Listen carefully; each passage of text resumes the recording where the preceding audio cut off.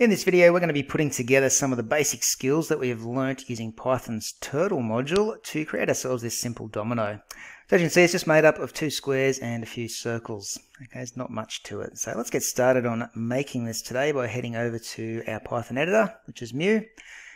And the first line of code we need to type in is the same one as always when we're using turtle. It's from turtle, so we're saying from the turtle library, we're going to import everything. So that's all the functions inside of it. So we'll have access to all the functions to allow us to draw on the screen. The speed in which we are going to be drawing at today is 0, which is the quickest speed possible. The BG color, which is our background color, can be whatever you want. I'm going to go with indigo. And once we have done that, I think we are good to get started. So I am going to just lift my pen up off the page, and I'm going to go to -100, 0 as my starting point. So that's just a little bit to the left of the page, and when I'm there I'll put my pen back down, ready to get started. So the first thing I'm going to draw are the squares. Alright, so I'm going to pick a colour for those squares. I'm going to have black as the outline colour and white for the fill colour. Okay, I'm just going to put a comment here so you know that we've got the outline first, followed by the fill colour, just in case you need to come back and refer to that later on when changing colours. Once your colours are selected, we can turn on the fill by writing the begin fill function.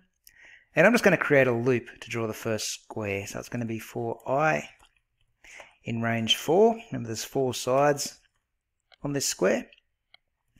And they're going to be 200 pixels each in size. And each corner is going to be a 90-degree right angle.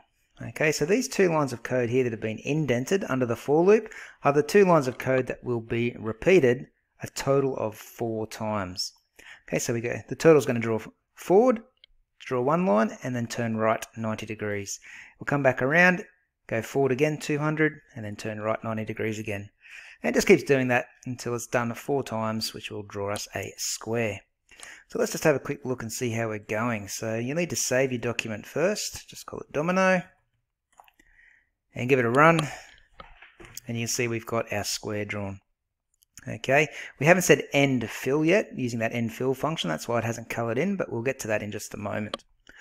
Alright, what I want to do next is I want to draw the next outline of the square that's going to go above it. Okay, so to do that I'm going to need to jump out of that for loop and turn left 90 degrees. I'm then going to complete another loop. Now I only need to repeat this 3 times, this loop. I don't need to do it 4 times, and I'll show you why in just a moment when I run it.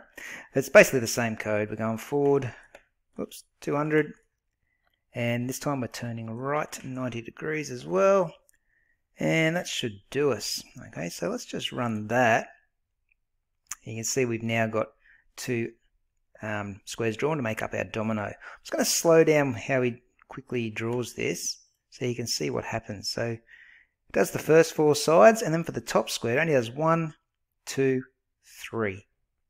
Okay, I'm just saving a little bit of code by just repeating that line there 3 times. So we're only doing that last loop 3 times, not 4. Okay, there's no need to do 4.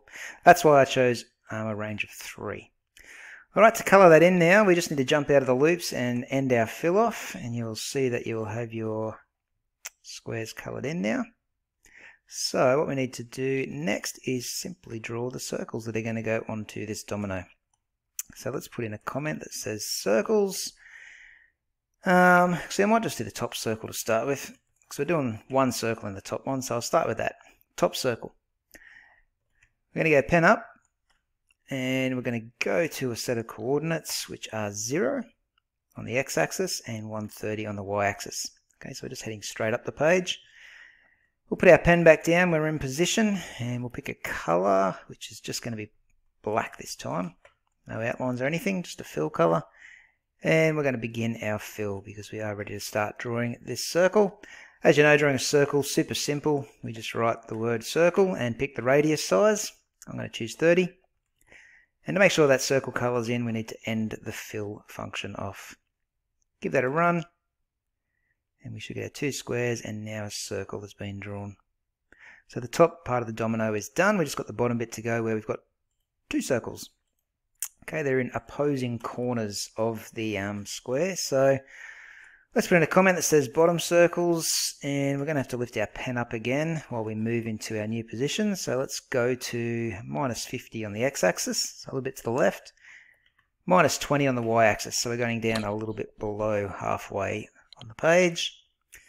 Once we're there, we can put our pen down and we can change our color to black. Actually, we don't need to do color black. We've already done that, so leave that out.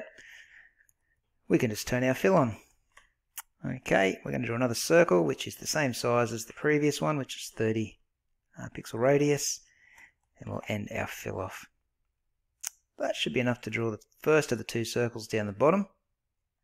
Should appear just there, which is right. So we want another one to appear down the bottom right corner now. So pretty similar code. We'll have to do, actually might be able to copy and paste here. Let's do a bit of a copy and paste job. We'll cheat. We're only going to change the coordinates. So the coordinates we need to change, where we go to. We're going to make it 50. We're going to make it -120. Everything else is the same, so let's just run that. And that will save us a little bit of typing. There you go, got your domino done. Just to get rid of that little turtle that was drawing our shapes, it does look a little bit ugly there at the end. Looks like one of the circles isn't quite right.